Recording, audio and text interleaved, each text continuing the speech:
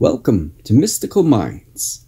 I'm your host, Jamie Gerard, and today I will be reading poetry and prose from Danny Martin Gerard. He's the author of the Poetic Cues trilogy. You can find his work at dannygs.fortoday.com or Mystical Minds YouTube channel and podcast, co-owned with myself, Jamie Gerard. Finding peace and solace.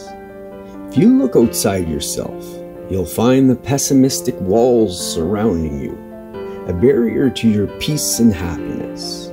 You'll see chaos and a desperate yearning of solace. Look within, and you'll find a peace that surpasses all understanding, a peace that says, all is well, everything is working together for me, my loved ones, and humanity. Thank you so much, Danny G.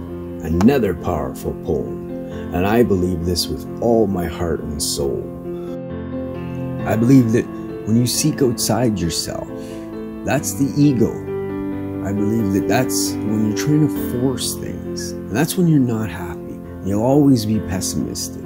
You'll always question things. But if you look deep down inside, search deep, look for it, you'll find yourself, your true self. And that's when you'll have true peace and happiness. And follow that guide. That's where love is from. I believe anyway.